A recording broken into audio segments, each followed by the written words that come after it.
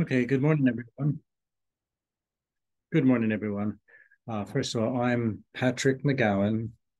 Uh, I work at University of Victoria. I'm a professor in the School of Public Health and Social Policy. I'm also the Associate Director of Institute of Aging and Lifelong Health. And for the last 30 years, I've been implementing self-management programs into British Columbia. And I'm the head of self-management in British Columbia. Okay. Now, just one little comment is when I'm doing this slide presentation, I usually don't look at the chat box because I don't want to interrupt the whole flow of the presentation. Just save your question until afterwards when we have our question and answer period. Okay. So I'm going to put my slides up. There we go. Okay. So it's called Self-Management Programs Webinar. Okay.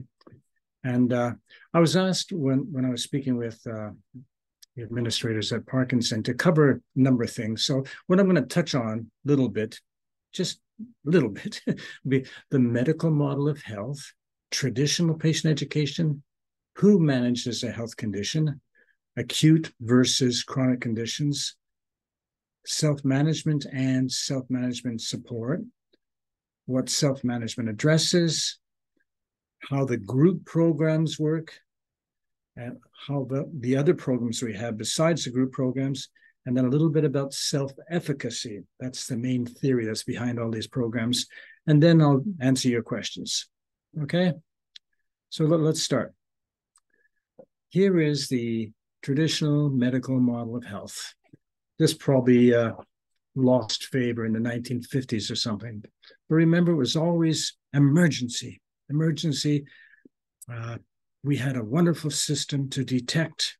We saved people. You know, here's a river and people are drowning in the river and they're saying, how did I get here? Help me, help me. It's not my fault. What happened? I need help.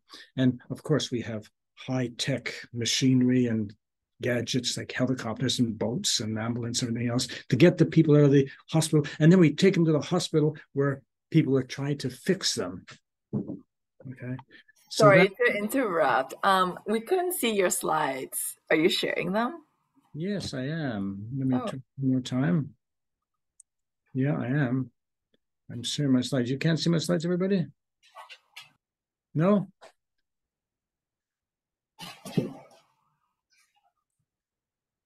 You still can't see them? no, I can't see them. Okay, hold on. I'll just call my tech person. Okay. Nada.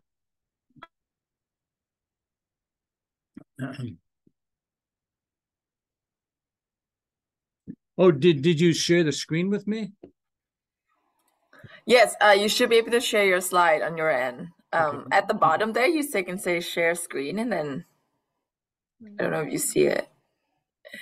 Bring this one down for a second. Yep. And go to the bottom, say share screen on the green one. Yeah. Yeah. Yeah. And then choose from there.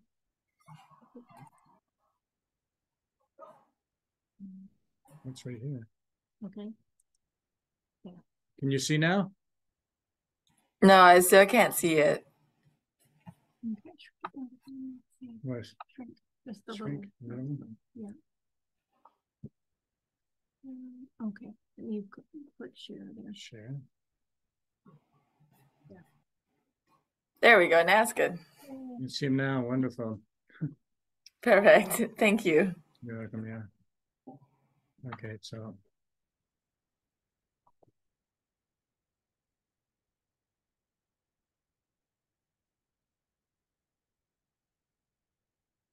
Okay, there we go. So there was the medical model of healthcare. Okay. Now, when people would take you to the facilities and they try to fix you, the traditional kind of patient education that was delivered sort of mostly dealt with the medicalized problem. Okay, you see, for asthma, it was, well, how to use the inhaler properly, self-monitoring, environmental controls. Diabetes is injection of insulin, glucose monitoring, healthy eating, heart disease medication, all those types of things. Those are related to the medical condition. They call it patient education, but this was almost what the healthcare needed for us to do. Okay. So when you take a look at the contributions or the determinants of health and their contribution, you see that the medical contribution is only 10%, okay? Whereas the behavioral contribution is 40%. So that means that the things that we can do for ourselves is 4 times more than just what the medical things can do for us. Okay, so that sort of explains why self-management is so important. Okay, so we have wonderful healthcare professionals. Okay, you know, like for instance, a person when they're having trouble and whatnot, and let's say they're, you know, thinking, oh, do I have diabetes or something? The healthcare professionals are really, really good at diagnostics. You know, I'll give them 5-star, ding, ding, ding, ding, ding, 5 stars, because they really could do. They did a blood test, they take a history, whatnot, and they tell us. But then they tell us what we should do. Okay, Patrick, you got to change the way you eat. You got to start exercising. You got to stop smoking. You got to go to Diabetes Education Center. And you just think that those words come out so easy out of health professionals' mouths. You know, do this. You have to do this. Well, everybody knows how hard it is to change the way they eat. I mean, how do you do that? You know, what if you have a family? You know, what if your husband and wife and kids want you to cook a certain way? How do you just change that? How do you start exercising? You know, the simplest thing in the world to stay healthy is just go walking. Why do people have so much trouble just going for a walk? Okay, so that was the sort of basic things that I used to say. You have to do this. Tell, you know, when you're going out the office, change the way you eat, start exercising, smoking. Okay, and so here's we'll call him Patrick. You know, overweight, middle-aged man, and you know when he has all these problems, he goes into the clinic, and they really do a good job. Remember, diagnostics are really good. Do all the tests, whatnot. They give them the scripts, the pills, and whatnot, and say, "Here you go, Patrick. Off you go." Okay. Remember, you got to change the way you eat. Got to start exercising, stop smoking. And you got to follow up in diabetes education. Okay. So, important things are that clinicians, that means doctors, nurses, and they're only present for a small fraction of the time. Okay. You don't see them every day. You don't live in a doctor's office. You can't get to the doctors, and you even have trouble seeing a health professional now. You only see them as tiny little minute at a time. Okay. The second point is almost all outcomes are mediated through a person's own behavior. That means if I'm going to get better, if Patrick's going to get better, it's by what Patrick does himself, his own behavior. The third thing is motivation. Everybody thought, oh, if you can just motivation, but motivation is important, but it's not enough. Okay, you always hear if I can just motivate my son or my husband, my spouse, whatnot, but that's not enough. You have to have skills, you have to have abilities, other things go along too. And the last thing is chronic conditions are really different from acute conditions. I'll get into this in a second. Yeah. So first of all, we hardly ever see a health professional. Now this is a couple of years old, but still it's almost relevant today. So time managing at home over a year, okay? How many people, an average person sees a GP maybe 1 hour a year?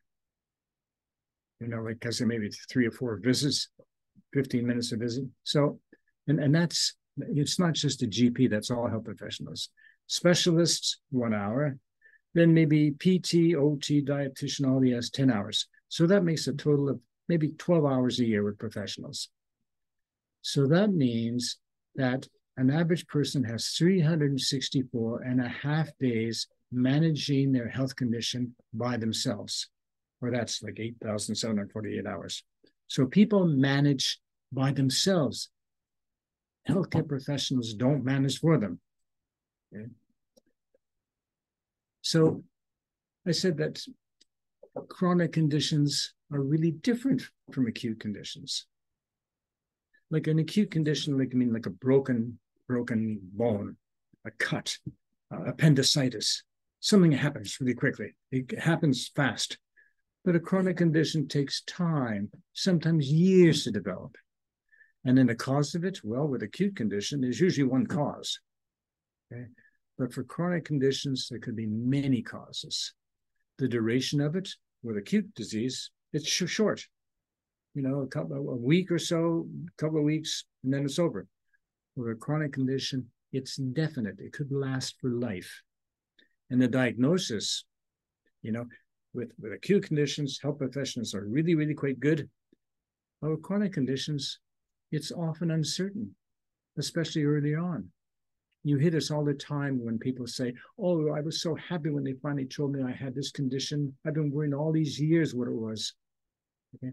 And the tests that they use, well, the tests they use in acute disease is really quite decisive. They're quite accurate, but they have limited value with chronic conditions. And in treatment, well, people get cured. Appendicitis,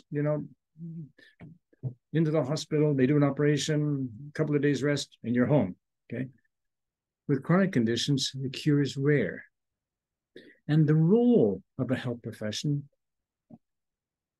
will be this person selects and conducts the therapy, the treatment, but the role with chronic condition is the health professional becomes a teacher and a partner with the participant. And the role of the patient here with acute disease, well, you do what you're told to do. You follow orders. But with a chronic condition, the person becomes a partner with health professionals, and that person is responsible for the daily management. So a big difference between acute disease and chronic disease. And I'm saying this because up until the 1950s, whatnot, we were really faced with acute diseases. Our whole system was built on acute disease. But then after that, chronic conditions came along as the population increased. And a lot of the ways we did things in the past just don't work now. Okay. So here's a distinction, okay, in self-management. We're talking about self-management. And self-management refers to the behaviors that individuals engage in outside the healthcare context.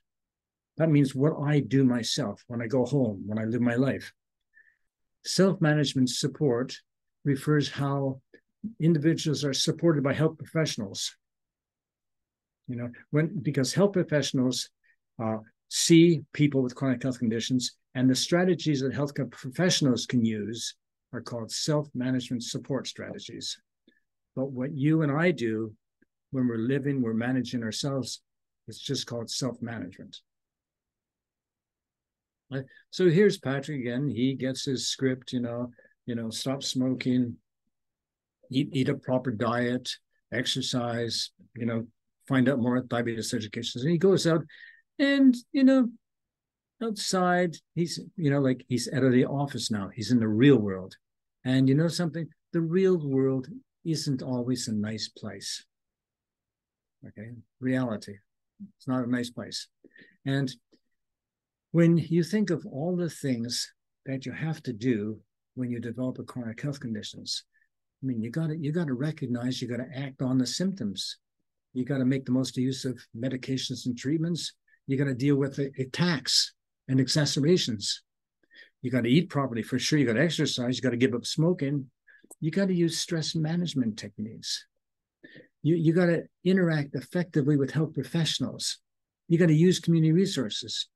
You got to manage your work and the resources of employment services if you're not working.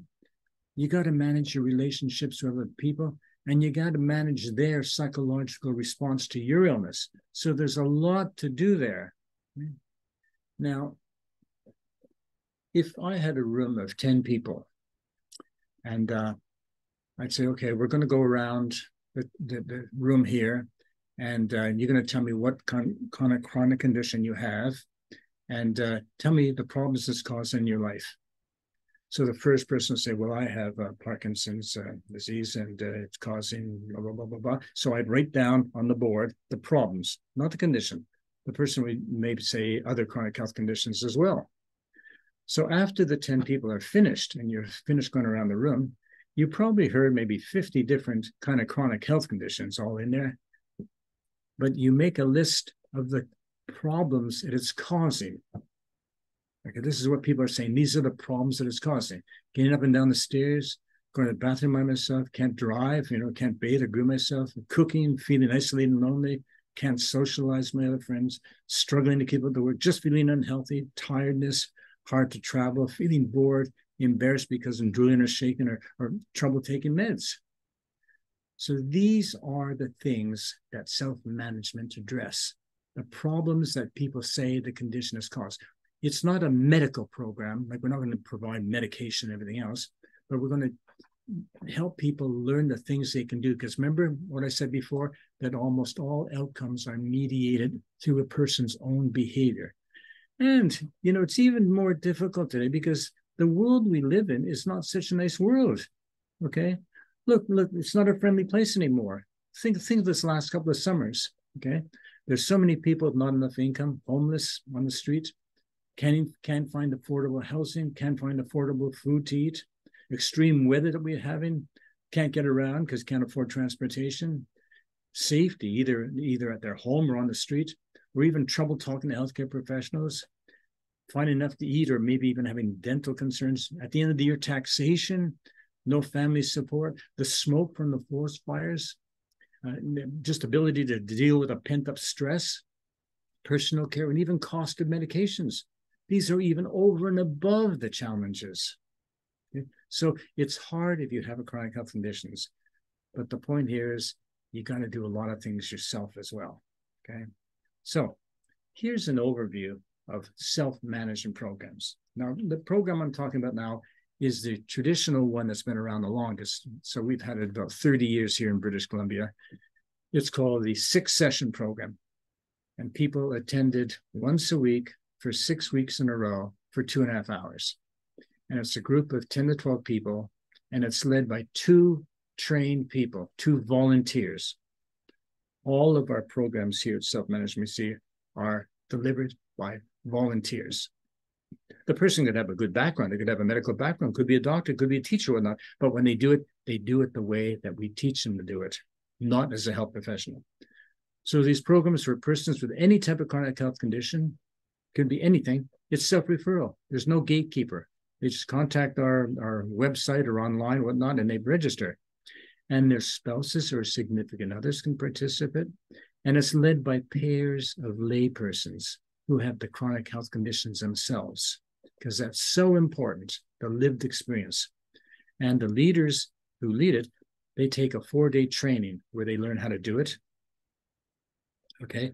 And the program itself, it follows a leader's manual, because it was a lot of research was done at Stanford University many years ago. And if you do it properly, then you get the good results. Okay. And so it's almost like we have a license to use this as long as we use it properly, the way it's supposed to be. And, the course is given once a week for 2.5 hours, 10 people there, an average size, 10 to 12. And everybody who takes the program gets a book, because people want to read about it. It's a really nice book, Living a Healthy Life with Chronic Conditions. And if it was a program for pain, they'd get a pain book, and the program doesn't follow this, but people always want to read more about it, okay? And there's no cost. There's no cost to people. Well, it does cost something, but the British Columbia Ministry of Health is paying for it, okay? But for people, there's no cost at all. We give our leaders, the 2 people who lead it, an honorarium, maybe $70 after they lead the 6-session program, 2.5 hours a week for 6 weeks in a row. Okay, and what do people learn in the program? Well, they learn information. Okay, they learn information from the leaders that are leading it, and also a little bit about reading books, but also they learn from other people, because other people describe things, and there's vicarious learning. Okay, and the skills that they learn getting started skills, like how do you start exercising? Problem solving skills, because you're going to be facing problems all the time. Okay, communication skills, how to talk with people without getting into a big fight. How do you talk to health professionals? Working with your healthcare professionals, dealing with anger, fear, frustration, that are common things when you have chronic health conditions, dealing with depression, dealing with fatigue, shortness of breath, and evaluating treatment options, because you're always hearing left, right, and center that you should be trying this, try that, whatnot. And people with chronic conditions are very vulnerable or susceptible to that kind of advertising. And even some cognitive techniques like self-talk and relaxation techniques.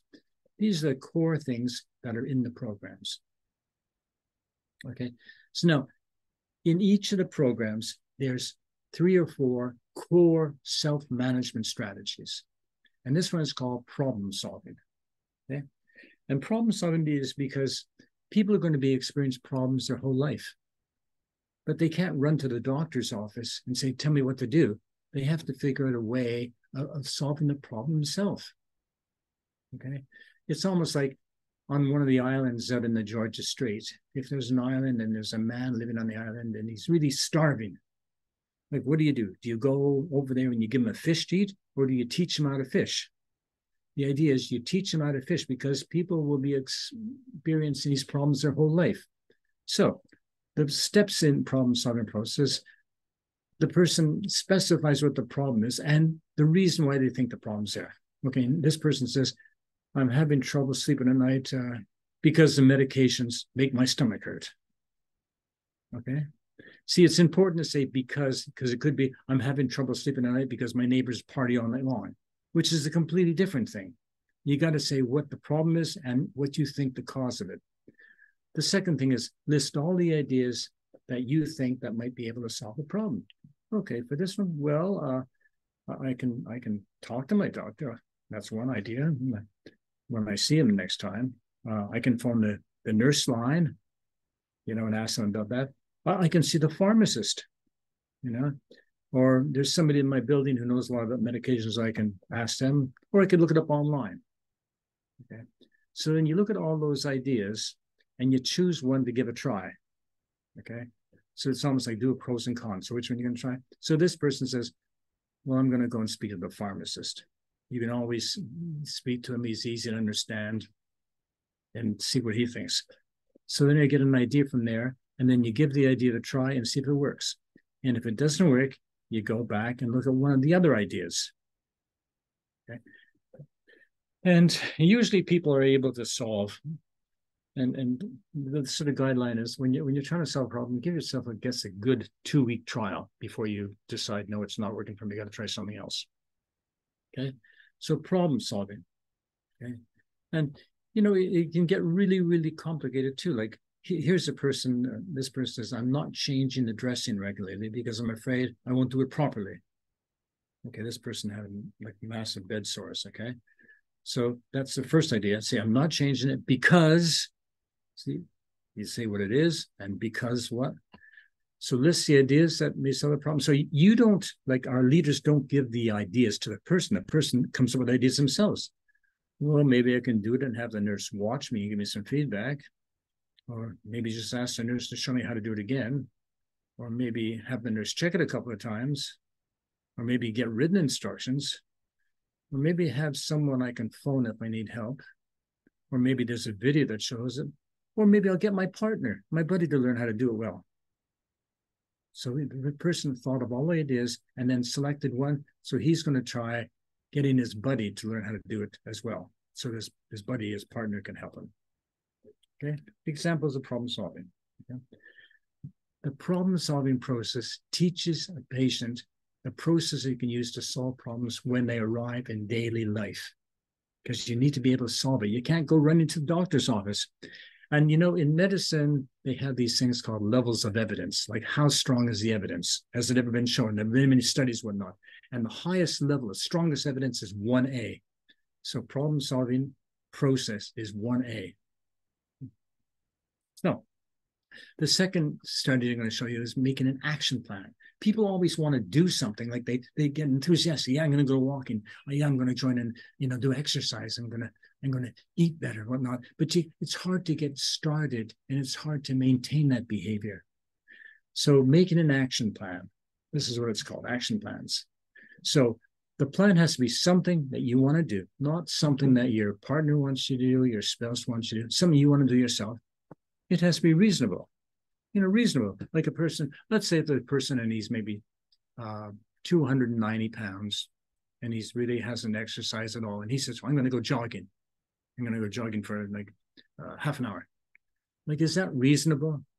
So you'd ask the person, well, when's the last time? Are you a jogger now? No, I'm not a jogger. No, I can't go jogging. Well, let's think about something that's reasonable for you to try. And it has to be behavior specific, an action. And what the person comes up with has to answer the question, what are they going to do? How much they're going to do? When they're going to do it? And how often? Because in this program here, there's 7 days between each of the sessions. So how many days you're going to do that? And the more clearer you get with the person, the more clear they are, so they know if they've done it or not. And then the last part of it is they say, on a scale of 0 to 10, where 0 means I don't have any confidence I'm going to do that, and 10 is I'm 100% confident. How confident are you? And the person has to say 7, 8, 9, or 10, because all the research shows that when people have high confidence they're going to do it, they usually do it. And a person has low confidence, they don't do it. Okay, so even it doesn't have to be very sophisticated. Here's the goal right here.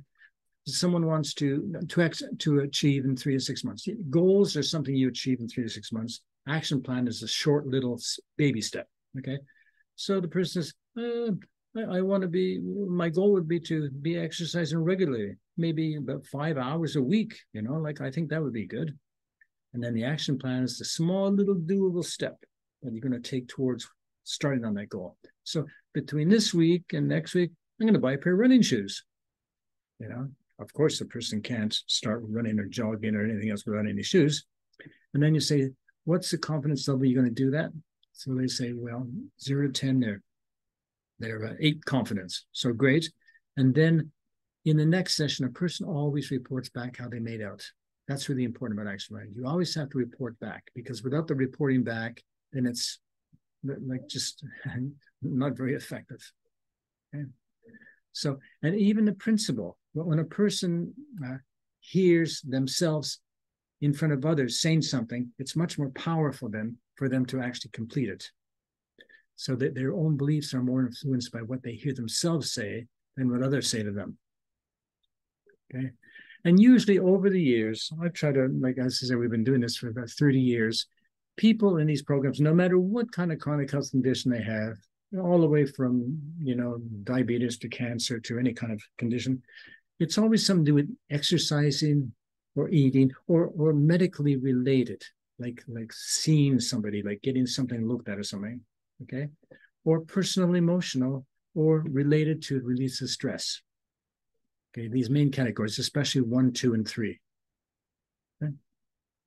Okay, so the programs that we have available would be the chronic condition self-management program, and that's a program for a person experiencing any type of chronic health condition, no matter what. Okay, because everything is applicable to all chronic health conditions. And we have those available in English, in Chinese, and in Punjabi. Okay, that means that we've recruited and trained Chinese leaders. We've translated all the information into Chinese, and the program's delivered in Chinese to Chinese people. And the same with Punjabi. Okay, and a lot of these are virtual, and a lot of these are in person. Because with COVID, we had to change all our program to virtual. And, that was a big question whether people would come up virtual, but they did. Okay. Then we have this other program called the Chronic Pain Self-Management Program, and we have that one only in English. We haven't been able to get the resources and time and put the effort and everything to change that into different languages. Then we have the Diabetes Self-Management Program, which we're delivering in English, Punjabi, Chinese, and in indigenous communities. Okay. And again, that could be in person program or virtually. Virtually people just stay at home in front of their computers and participate in the 6 sessions that way. And then we have another program called Thriving and Surviving Cancer Self-Management Program, and that's in English. So people would just go to our website and look that program and put their name and register the program, and then we would contact you. So, okay, you've registered for a program. The program is starting on this date, as you saw on the website. Here's the book you'll need, and here's where it's located, and off you go. Good luck. And the coordinator for the whole area will be John. Okay, so that's the group programs which are in person or virtual. Okay. Now, when the leaders lead the program, they follow this leader manual. Okay, only the leaders have this. Okay, so here's just sort of a symbol, like it's a group of 10 people or 8 people here, and the 2 leaders are leading, and all they use is a flip chart. There's no PowerPoints, no technology, whatnot. It's just a flip chart. Really simple, it can be done anywhere. And everybody who participates gets either this book right here, Living a Healthy Life with Chronic Conditions, and or if they're experiencing chronic pain, Living a Healthy Life with Chronic Pain. Okay, the information about cancer and diabetes and everything else is in this book right here. Okay, and over the years, what people who've come forward and volunteered, like I think in total, we've trained about 8,000 people to become volunteers and lead these programs. And volunteers always do it together. And if you just look at some of the people volunteers, of course, a lot more females than male become volunteers, but that's sort of the way it is in healthcare and teaching and whatnot. Okay, here's another slide. I think this was in Kimberley or something, and look at the people who've come forward and wanted to learn how to lead a program in their community. And we noticed that a lot of people who have nursing backgrounds like to do it. Like teachers and nurses, but they're people with all sorts of skill sets. Okay. And here it is, like here's a program we've done in Vancouver once, and you see this diversity of people, young and old, and different nationalities. And that's all it is a flip chart up front with the leaders leading the course. Okay, no technology. Okay. Even this is way up in Ginkulith, I think it's called now. That was formerly known as King Kolith in the, Nishka territories, where we have 2 elders who were trained, received the training, and they're leading the program to people in their community. And that's really, really powerful because, first of all, it's a powerful program and people are coming out. And secondly, because the 2 leaders are elders in the community. So people listen. And, like, as I say, a lot of sharing, a lot of learning takes place in the program, especially vicarious learning. People share ideas, like if they had that problem, this is what some of the things they tried and what worked and what didn't work. Okay. And even we have the program going on in sort of South Asian communities. And it's really, really quite funny because they told us right at the beginning, oh, men and women can't be in the same room. No, sirree, completely different. But we've been all over British Columbia with, implementing programs in South Asian communities. And there was just one example, one place, a really, really strict group. They put up a wall in the middle and all the women sat on one side and all the men sat on the other side. But that's the only other case. You can see that people do interact with each other. Okay. Now, those are the 6-session programs if people want to invest once a week for 6 weeks in a row. Now, because British Columbia is different and everybody wants a different thing, we can't just offer one thing on the menu. We have to offer several things that are implemented differently. So the first one, and that's the simplest one, is a toolkit program. And this is for people who don't want to have anything to do with healthcare system. Maybe they've had bad experiences with teachers. Maybe they've had bad experiences with people in authority or healthcare professionals, and they just want to do it themselves. Just send me information, I'll read it myself. So we have a thing called the Toolkit Program. We have the Toolkit Program for chronic conditions, for chronic pain and diabetes. And we have it in English and Punjabi. So people get a little smaller book, which they read, and it says, okay, now here's a little questionnaire for you. Were you having trouble, what not? And then it refers to the information that's in the bigger book I showed you. So people do it themselves. And every single year, we have about maybe 2,000 people that want this program all over the province. Okay. Then the second one, which is even different, is called the Online Better Choices, Better Health Program. And that's where people sit at their computers and they enroll in a program that's being done by 2 leaders, but on the computer itself, and it's again the same self-management program, chronic condition self-management program that you would take in person, but you're doing it at your own pace. It's asynchronous. That means you go on and you do as much as you want at one time. So Sunday night, if you can't sleep, you get up, you can go to the computer at midnight and go on and do a couple of hours if you want, or an hour or something. But again, it's a 6-session program, and we're able to offer it in English only so far. Then, see that's by your own computer. This is just all by yourself. No involvement in anybody else. This is online. You don't know who the computers are. Everybody has a screen name, so there's no identification with them. Then we have this program called the Health Coach Program. And we implemented that program here about maybe 6 or 7 years ago. And we have all these people who are trained leaders, and we train them to become coaches. And people just don't want to participate, come up to something. They just want something by phone. So we match up the person who has a problem and wants a coach to a participant. So a female with a female and a male with a male. And for 13 weeks, the coach will phone that person and right away say, well, how's it going with the diabetes today, Patrick? Because, the person gets to know me a bit. And how's the medication, everything else? What about life? How's the family, everything else? And then if I identify any problem, the coach will encourage me to use the problem-solving process and identify something I can do and come up with an action plan. Okay, every single session.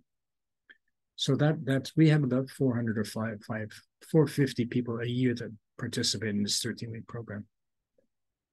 And then we have another similar program called the Frailty Health Coach Program. And this is for people who want to slow down or prevent progression towards frailty. Because frailty with older people isn't inevitable. You can do something about it. And right now we're doing actually a study with the federal government, seeing the effectiveness of our frailty program. But that works the same way, by telephone, once a week for 13 weeks. Okay. And then the last program is the Community Lifestyle Diabetes Program. And this is for people who believe that they're going to develop type 2 diabetes. And when you develop type 2 diabetes, you're in for a whole lifetime of hurt. Okay. And this program, the prevention program, was developed in the United States for the Center for Disease Control, and that was very, very powerful. It prevented people from becoming diabetic, having type 2 diabetes, prevented people from having all these terrible things that go along with like heart problems, strokes, and everything else. And the program was implemented, it's full blast down there. And then the program was implemented in England and had the same results. And we're implementing the program here right now. We're in our implementation process of getting that program started. And that program lasts a whole year, would you believe? So for the first 6 months, there's 16 one-hour sessions. And then after that, like twice a month. And again, it's led by 2 volunteers who get trained how to do it.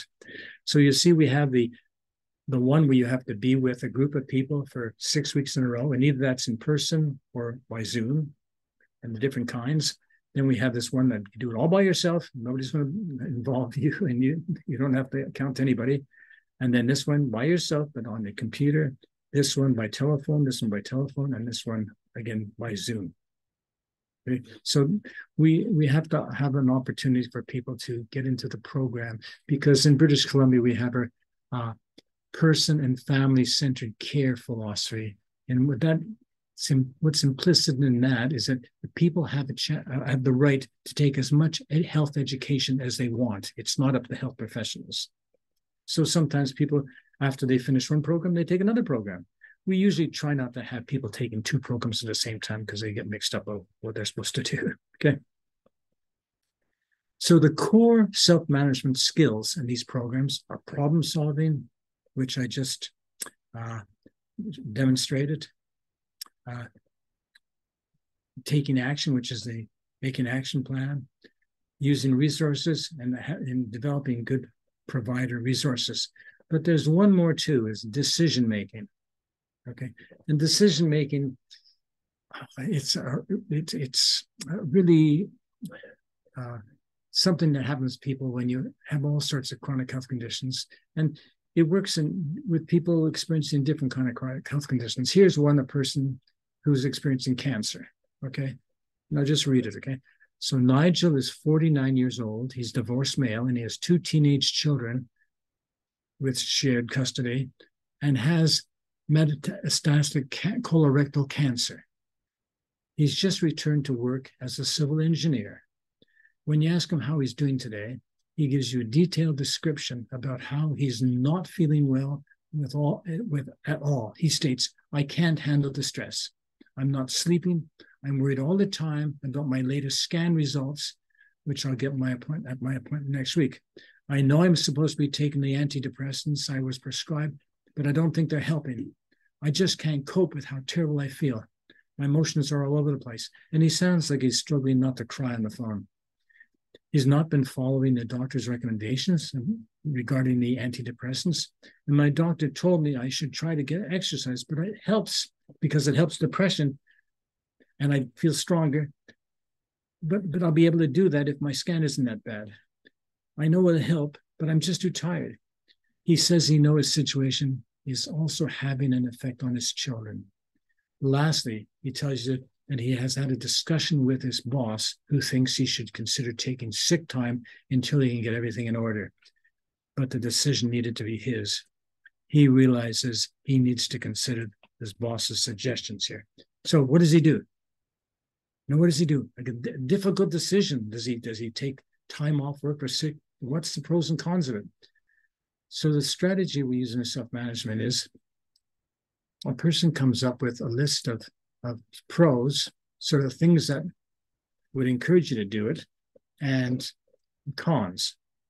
So the thing that he thought of would be, in the pros, the reason why I should, is I just can't keep everything together. And for each one of these, he gives it a number. 5 is really, really important to him. And 1 is, well, it's there, but it's not that important.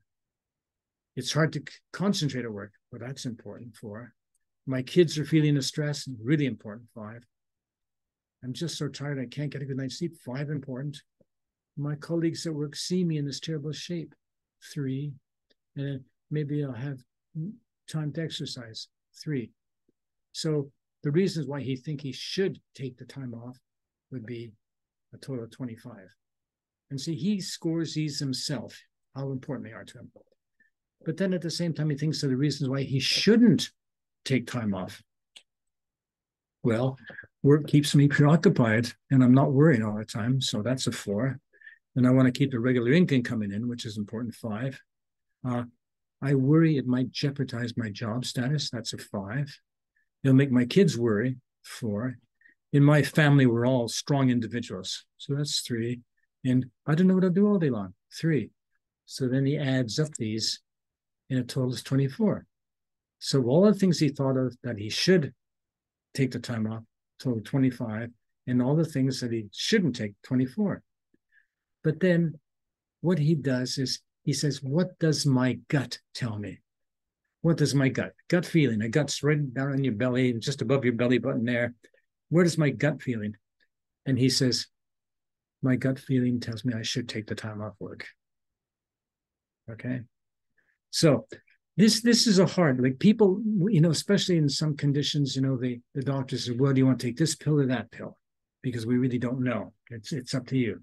So you got to go through this whole thing again. And especially serious conditions, like an example, he's in cancer here, like, well, you have 25% getting better, 30% not getting better. And it's hard to make these decisions. It's even hard if you're going to buy a new car, like looking at should you get a Toyota rather than a Honda, the pros and cons. In this way, you're looking at everything as factually as you can, and secondly, as emotionally as you can. And you always do what your gut tells you to do. So in this case, he says, I'm going to take the time off work. So that's a really important strategy. And again, the level of evidence is 1A, strongest evidence in the world. Okay? So just to sort of finish up a little bit, all these programs are based on self-efficacy. And self-efficacy is defined as the belief that you can perform a specific behavior or task in the future. Okay. And it comes from a Canadian, Dr. Albert Bandura.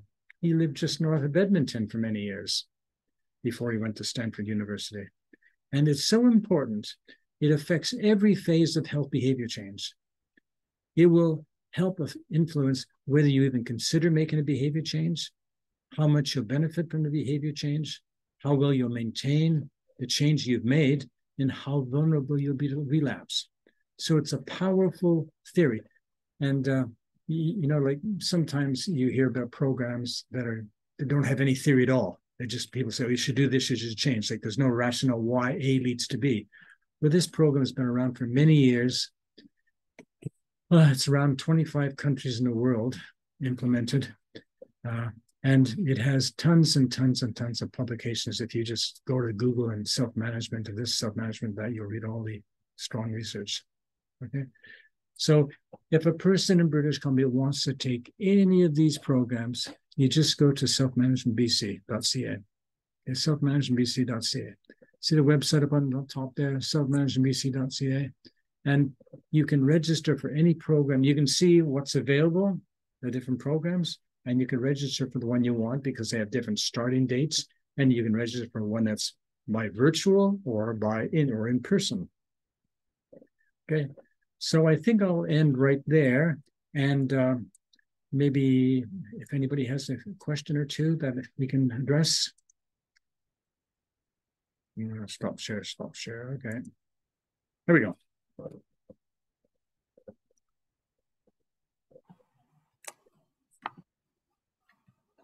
Okay. We have a comment here.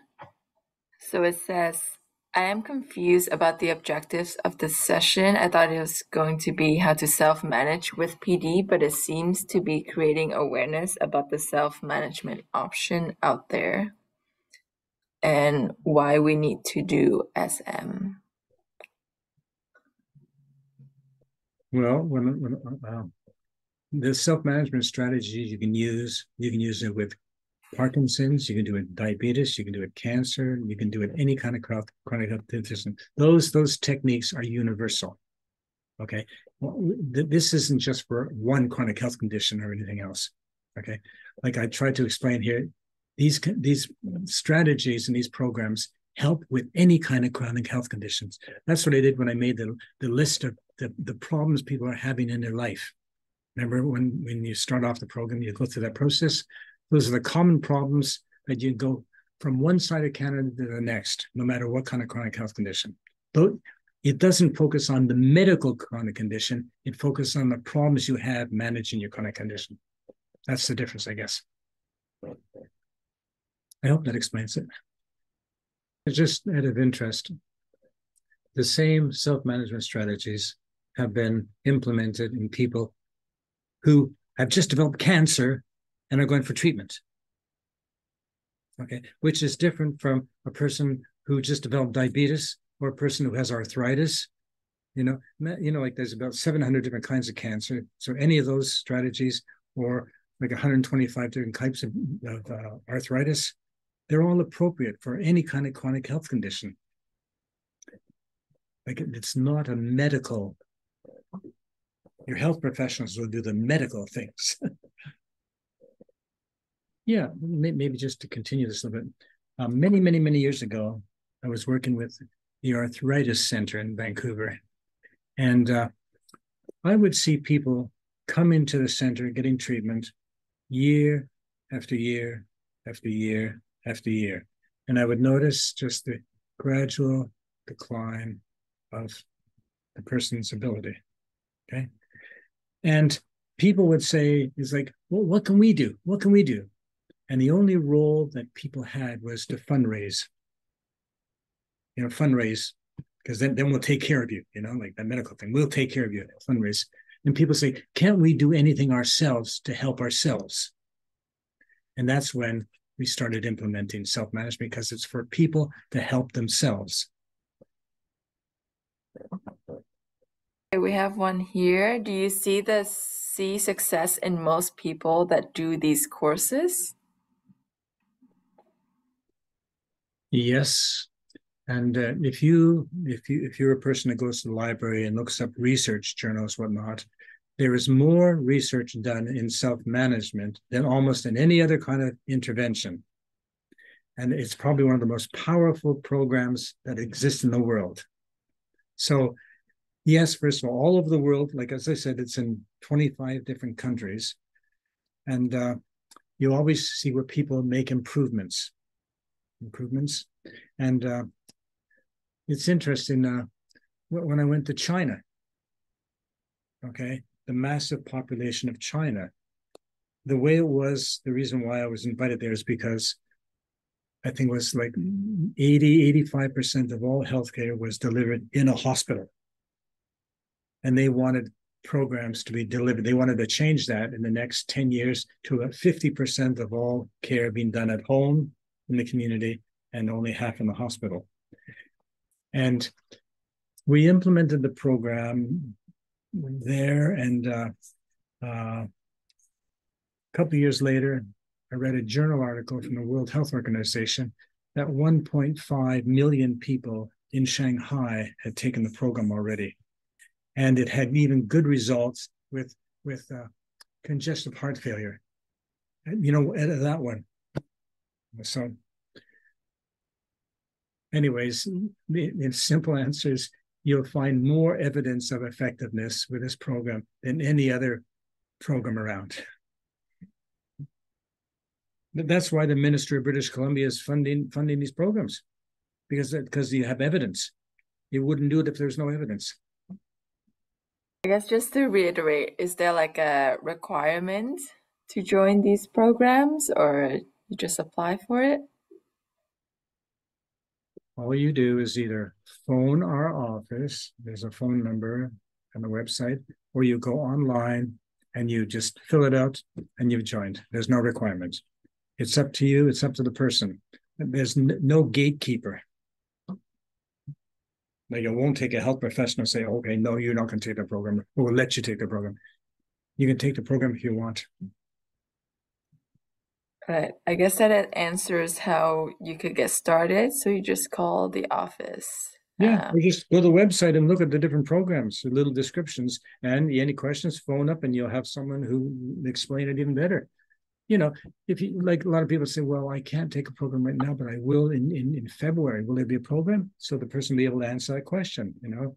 And if we haven't got a program set up already, we'll put your name on a list and call you when one's set up. I have another question here. What type of SM program are available for PD patients? Well, for Parkinson's disease, a person experiencing Parkinson's disease. Okay. Well, you wouldn't want the pain one unless you're experiencing pain. Okay. Probably the chronic conditions one, the chronic conditions 6-session program, because it's applicable.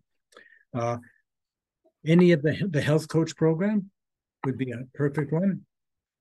And even the online chronic conditions one, where you do it on your computer asynchronously. Any of those.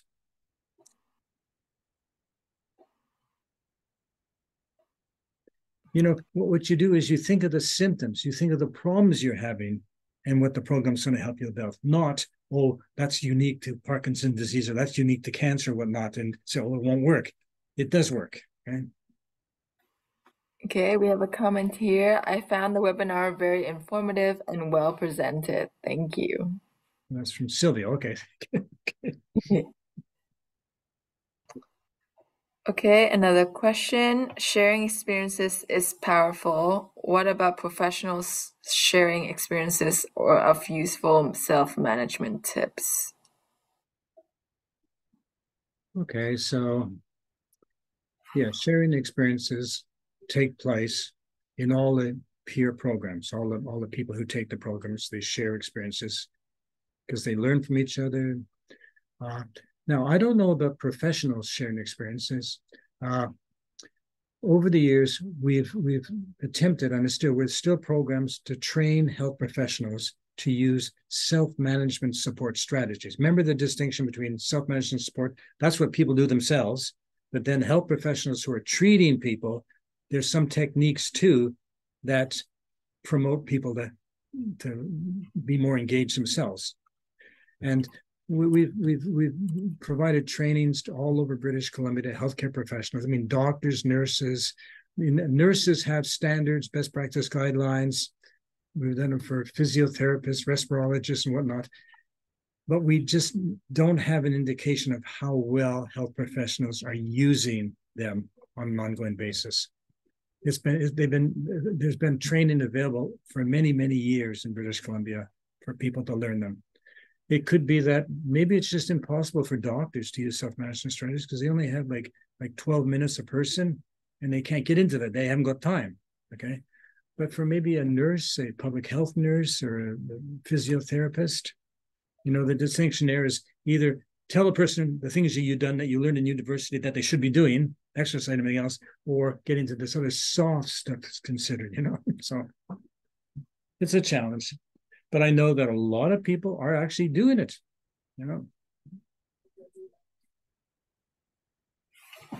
Great. Yeah, and that concludes our webinar. Thank you so much, Dr. McGowan, for attending and presenting. Good. My Very pleasure. informative. Thank Yeah, you. thank It's been everyone. Have a good day. You too. Bye now.